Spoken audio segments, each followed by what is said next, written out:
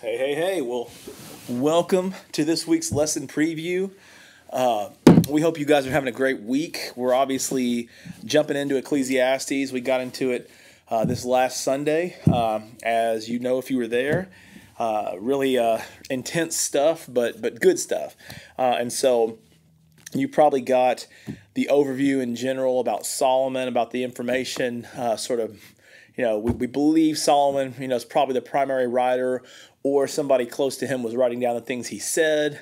Either way, most of this we think probably came from Solomon, and would have been general. Some of this would have been general sayings and thoughts and sort of attitudes that would have been really common in Hebrew culture back then.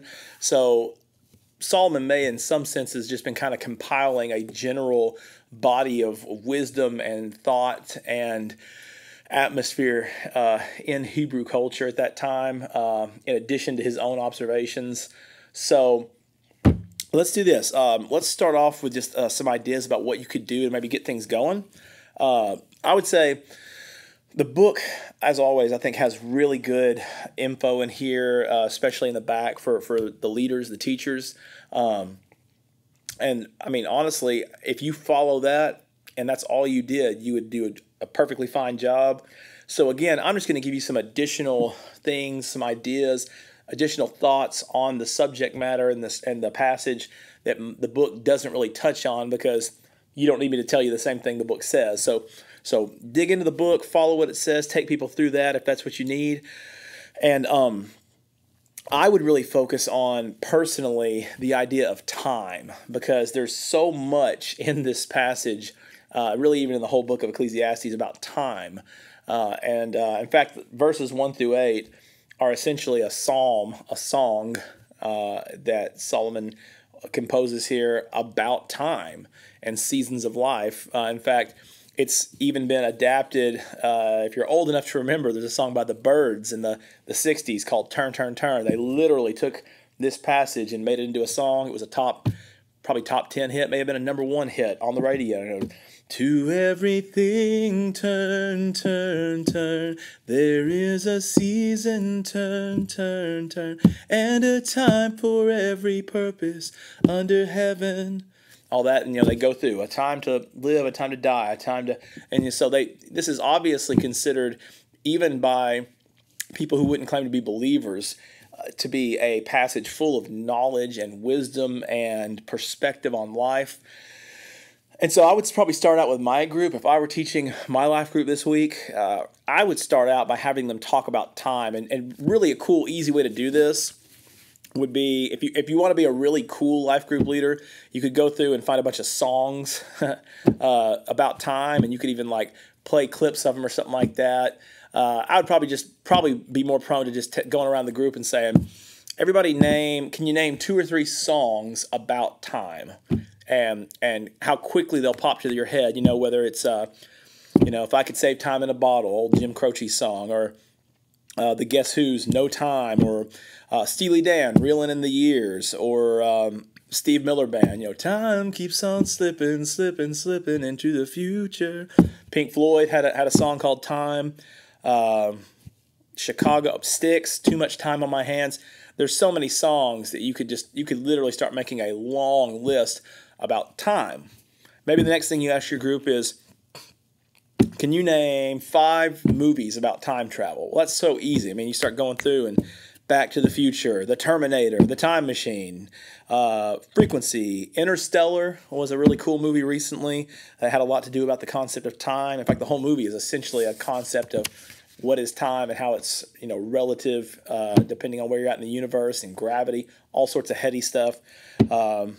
Old movie in the 80s called Peggy Sue Got Married, time travel. Bill and Ted's Excellent Adventure, time travel. More recently, if you're dealing with, especially up the hill, if you're dealing with kids, all the Avengers movies, all the Marvel Comics movies that are out, Avengers Endgame, the main thread through all those was the idea that they could travel through time and manipulate time and affect different outcomes, and what is the nature of time, and is everything determined, or can it be changed? Is it inevitable or not? So I mean, it's You could even go down to like paintings. Like if you start looking through the art world, if you're into that kind of thing, whether it's Salvador Dali's Persistence of Time or Steve Hester, Time Travel, Andrew Judd's painting Hands of Time. There's all sorts of art out there that deals with the concept of time. Books, you start naming books. The Time Traveler's Wife. That's a really interesting novel, fiction, dramatic story that has to do with the idea of time travel. Stephen Hawking, obviously, what's he famous for? What was his book, A Brief History of Time? And the whole thing was about trying to determine age of the universe, how time works. So essentially, you could get your class to realize, but whether it's literature, whether it's art, whether it's movies, whether it's music, human beings are obviously obsessed with the concept of time. It's just built into our brains to wrestle with the concept of time, and we never really get comfortable with it because generation after generation continues to talk about in their art, in their music, in their movies, in their literature, continues to talk about time. There's not enough time. Time is short. Life is short. Seasons. It's a constant theme. And so it's interesting because we're obsessed with time, but we're also very uneasy with it. And there's a reason for that. It's in this passage because it says that God has put eternity in the hearts of men. So it's interesting because we were created for eternity, not time. And so we deal with time, but we never get used to it because really time is much more of a way of understanding our finite place in eternity. Because outside of the human experience, time doesn't really affect all that much. God is eternal. He always has been. He always will be. He is not. He does not live inside of time like we do. I always tell people when they try to think of how it is that God interacts with time. In fact, I had a seminary class recently where we were discussing this, whether, as far as how God interacts with the present and the past and the future. And, some people have a hard time getting their head around that. And I told them, I said, I think of it like if all of human history is a straight line and this is the beginning of the world and this is going to be the end of it when God wraps all things up, God does not live on the line. God is out here looking at all of it from start to finish. We are on tiny little dots or dashes in this timeline, and that is all we can see. It's all we can know. We can never travel backwards in time. We can slowly move forward in time as we live and exist, but really all we have is the present. God, I think that's why Scripture says that, makes reference to things that he did before the foundations of the earth, because I think it's trying to get across to us that God is all the time in the present. Whether something happened in the past, that's the present for God. Whether something is going to happen in the future, that's the present for God. Whether something's going to happen tomorrow is the present for God. He exists outside of time. So time is our struggle. It's a uniquely human struggle that God, he placed eternity in our hearts, and yet we struggle with our finite experience here in this human life. So that's a lot of what you pick up from this passage here. Let's just do this. Let's start out by just reading it. If you grab your Bible, I'm going to read it right out of the book here. I think this is the Holman Christian Standard version in the Sunday school books here. So it's Ecclesiastes 3, 1 through 15. And it says, "There is an occasion for everything and a time for every activity under heaven, a time to give birth and a time to die, a time to plant and a time to uproot, a time to kill and a time to heal, a time to tear down and a time to build, a time to weep and a time to laugh, a time to mourn and a time to dance, a time to throw stones and a time to gather stones, a time to embrace and a time to avoid embracing, a time to search and a time to count as lost, a time to keep and a time to throw away, a time to tear and a time to sow, a time to be silent and a time to speak, a time to love and a time to hate, a time for war and a time for peace." And so that's where the song part of it ends. Like that's poetry up to that point. And then the author, Solomon, we assume here, jumps in with a thought. What does the worker gain from all his struggles? I have seen the task that God has given the children of Adam to keep them occupied. He has made everything appropriate in its time. He has also put eternity in their hearts, but no one can discover the work God has done from beginning to end. So right there we see, again, reference to this idea that he put eternity in our hearts, but he doesn't allow us to see eternally into the future and eternally into the past like he does. We are constricted by time. It says, no one can discover the work that God has done from beginning to end. I know that there is nothing better for them than to rejoice and enjoy the good life. It is also the gift of God whenever anyone eats, drinks, and enjoys all his efforts. I know that everything God does will last forever. There is no adding to it and no taking away from it. God works so that people will be in awe of him.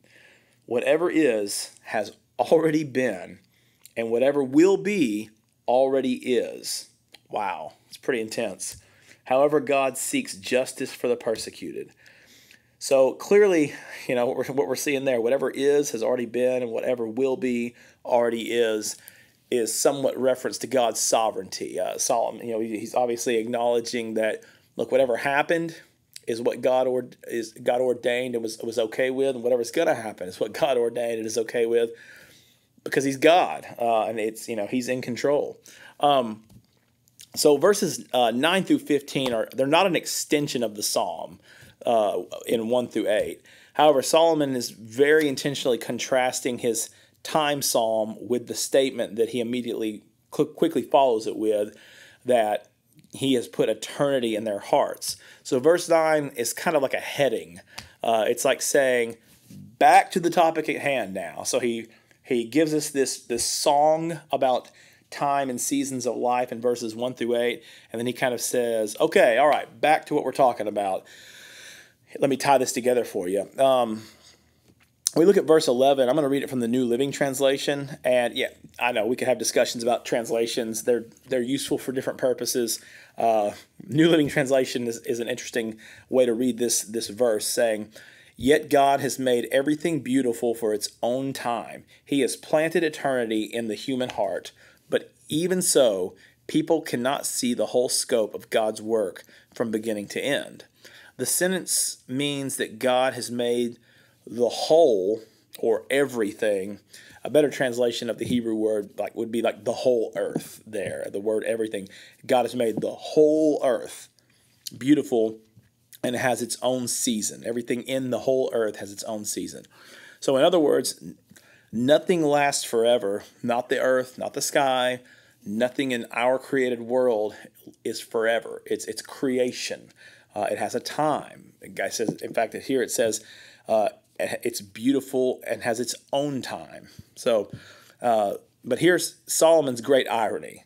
There is a time for everything under heaven, and yet God has planted eternity in the human heart. So it seems God intentionally put us in a plane of existence with just enough knowledge to know that this world is not enough for us, but as you may well know if you've lived enough years to realize that every year you get older, the more things you don't know. He also didn't give us all of the information to know very much about what eternity is going to be like outside of being with him and it being fulfilling. We know very little about what's going to be after our earthly life. So God has not shown us everything from beginning to end. C.S. Lewis has a great quote, probably one of my favorite quotes, when he's discussing the fact that it may have been from Mere Christianity. I'd have to think about which book it was from or which radio address that he did. But he makes reference to the fact that there's always a tension in all human beings, whether they're believers or not. They're looking for something more than themselves, something sacred, something transcendent.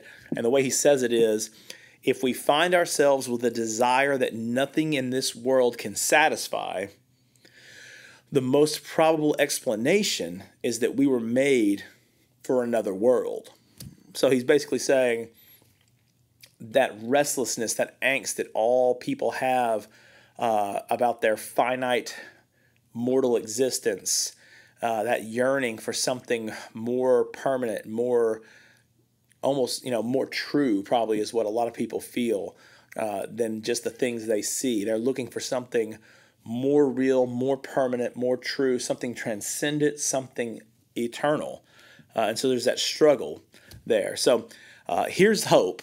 Here's the hope. Yes, we live in the drudgery of a sin-cursed world in which life can seem to be an endless circle, but God has given the hope of eternity in our hearts. So he has not revealed everything, but he has revealed enough for us to know that there is a better world waiting for us, for those who fully trust in Jesus for salvation. So, there's some interesting things to think about what the people who were reading this at the time it was written, how they would have thought about this. And, Solomon was obviously known for being extremely wise, but really in some sense, from a New Testament perspective, we are much more wise than Solomon because, wise to the information, wise to the scope of life, because all Solomon would have had was maybe Genesis and maybe a little other Old Testament literature at this point.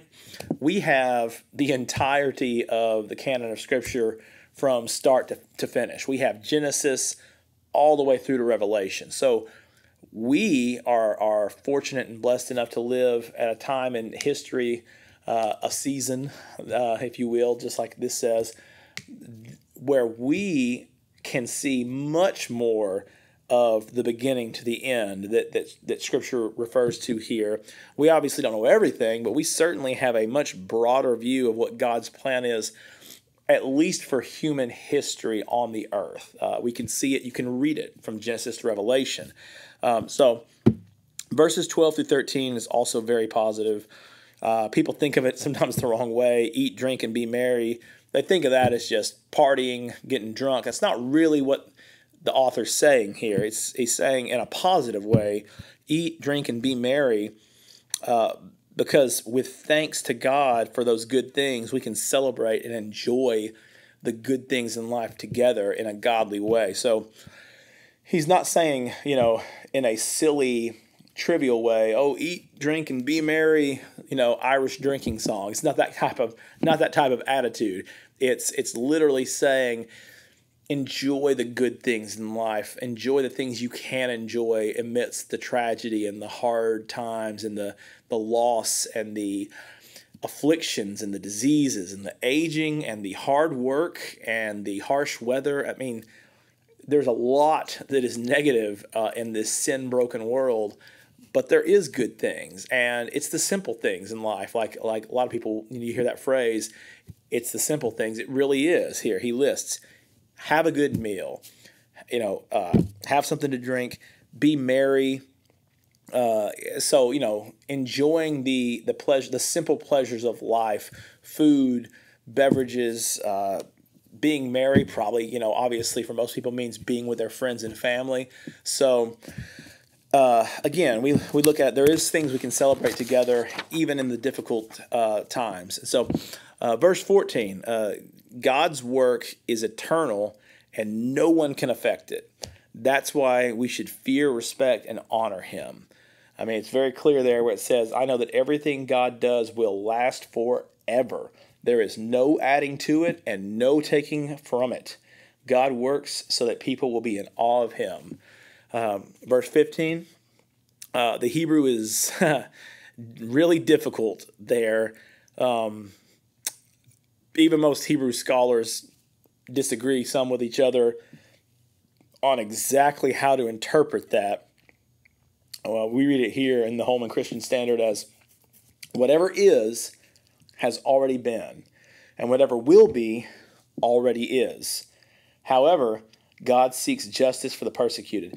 That, even in the English, that is a difficult sentence to understand, because you look at it and you go, well, if whatever is has already been and whatever will be already is, then how does God seek justice for the persecuted? Because it seems to sort of imply to our eye and ear the idea that everything is already determined and set in stone. That's a really heady verse to get into, and honestly, if you had the time, you obviously don't have that time in your life group. We don't have the time even here in this video. You could take half an hour and just dive into that verse and look up commentaries on it, look up things online on the Google machine, and try to get your head around that verse. So that might be just a fun rabbit for you to chase. If you get through studying the rest of the lesson and you've got some time to really focus on just that verse, you might go digging in some online commentaries and things like that are reputable, and just trying to get your head more around what that passage, what that verse is saying in the passage.